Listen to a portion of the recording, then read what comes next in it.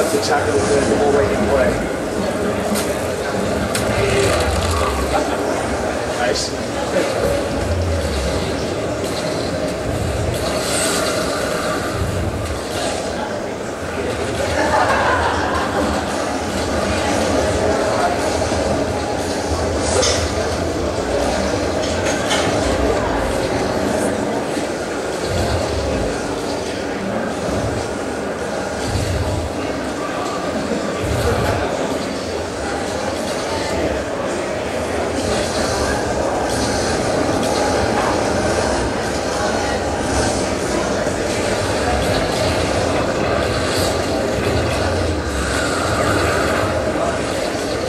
Matthew, let's go take a look at the PvP map now.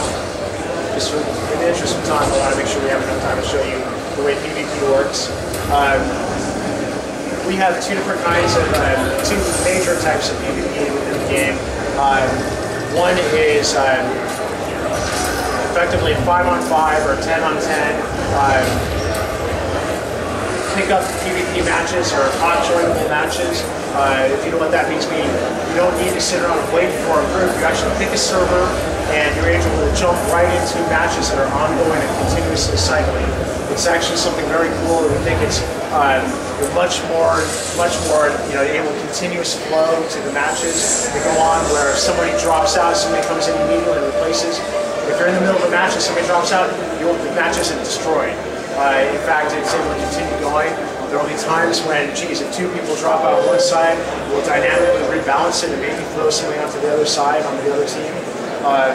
It's very cool stuff. Obviously, kind of taking some roots from some way PvP can work in FPSs. I learn something new every day.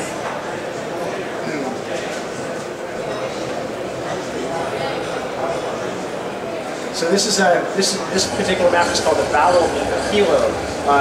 Battle of Kylo. This is kind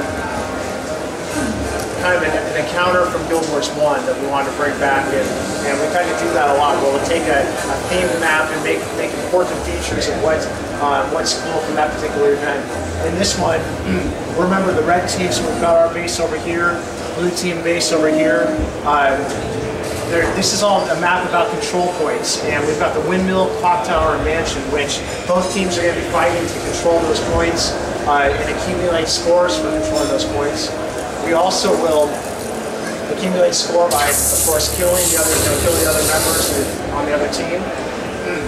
This map is actually, the cool thing that's specific to this map is we have these trebuchets, which you're able to unleash and actually reconstruct by this destructible environment. We're able to reconstruct the actual landscape of the map. Boom, the clock tower blows up.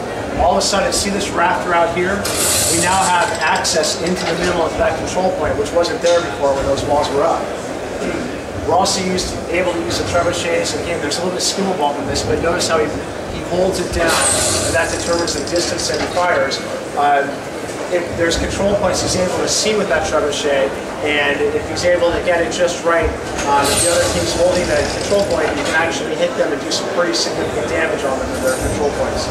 So this becomes a very important feature on the map to, where you need to think about, am I going to dedicate somebody to manning that trebuchet? Am I going to dedicate somebody to taking out the trebuchet on the other side? How am I going to organize people to go and take over control points? So this destructible environment and the change in the pathing, there's actually like an example in here where you take out a pipe and blow up the pipe. This is kind of cool, taking out windows. When you take out those windows, you're able to kind of jump in and surprise whatever's going on in here. Or it takes out cover that the other side might have had before. This is another map where, again, we talked about the Z-axis on the water.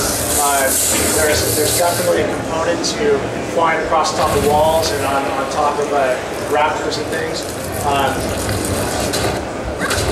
Anyway, destructible items all over this environment, which again can really dramatically impact what's going on. When we take over control points, it's obviously going to start racking up our counter and our points. We're actually, everybody's fighting to get to 500 points in this particular counter.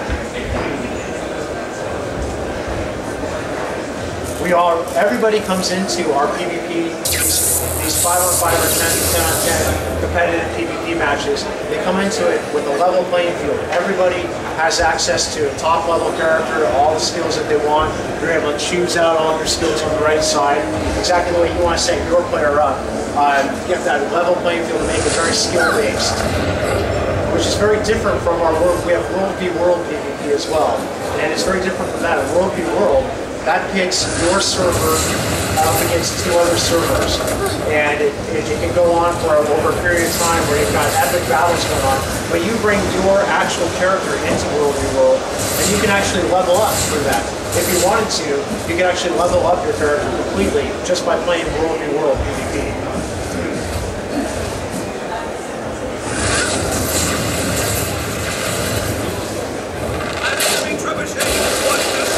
So we just took out the enemy trebuchet, so obviously as the other side you need to be thinking about whether or not you're going to do a defensive orientation around that as well.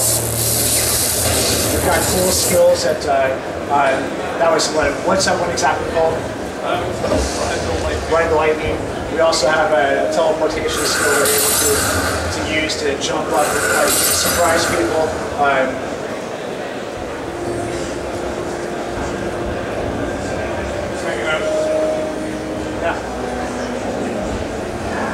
Any questions about PvP?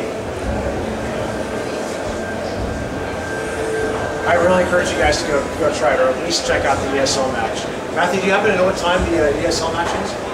You mean the one with food control? Yes. I don't know. So we've got essentially a team of our arena PvP designers down there that's taking on a guild, a European guild.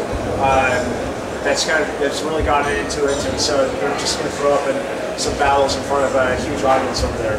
It should be very cool. So thank you guys very much for coming by. Really appreciate it. And enjoy the rest of Gamescom. Thank you. So actually, one more question for you guys. So now, what's your favorite game you've seen at Gamescom? Before the video. Yeah, of course. Can I ask you? Yeah. When did you announce this profession? The last percussion? Yeah. We haven't announced it yet. We don't know our timetable. We're not talking about our timetable yet. Maybe. We don't know. Yeah. Do you have any plans about maybe like Heroes 1 emote PvP? Like Tiger Wars, Dragon, Phoenix? Sorry, what about it? No. Do you mean Mountain Dragon? Yeah, like Heroes Essence. You can win some points, fame. Oh. Then you can pay the chat like /rank. You can reward. You're unlocking certain emotes that your Yeah. characters able to use based upon success with PvP. But we're gonna we'll have all sorts of cool rewards that are specific to PvP. There's definitely things that you'll end up getting for rewarding points and using for various cosmetic upgrades. I don't know specifically if we've got that targeted, but it's definitely in our back pocket. That's in our repertoire too. I don't know the specifics around it. Okay. Yeah.